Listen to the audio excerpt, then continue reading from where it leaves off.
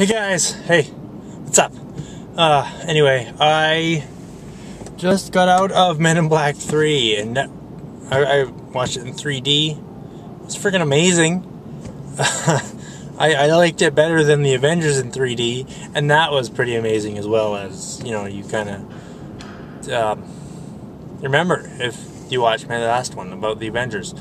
And there's a couple more that I want to see coming up. Like that Snow White one looks pretty good. Snow White and whatever. Huntsman, that's what it is. That one looks pretty cool. And let's see what other ones. I don't know. There's some other ones too that were just 3D looks pretty cool. I mean, I'm not really sold on this 3D thing yet, but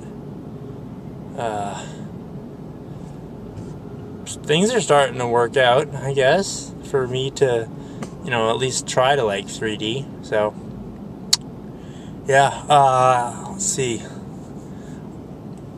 Will Smith was Will Smith in this. He was Agent J.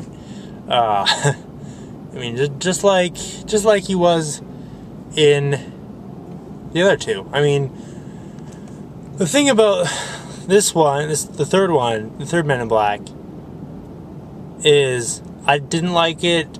Well, I didn't like it as much as the first one, which was pretty awesome anyway, because whatever, right? And it was, but it was better than the second. So the second one just seemed to fall flat. This one was funny, and it had time travel, and I am a big fan of time travel. You know, Back to the Future, of course. Favorite movie ever. So time travel. That is all.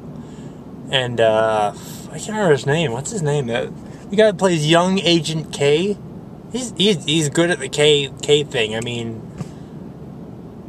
he's good at it. Tommy Lee Jones. Yeah, he was Tommy Lee Jones. I don't know. I've never really been a big fan of Tommy Lee Jones myself.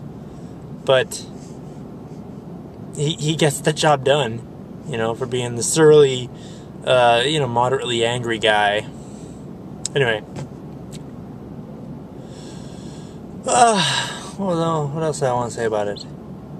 Yeah, I don't want to do any spoilers, but it's pretty awesome. Oh, nothing really to... Whatever. What was in that popcorn?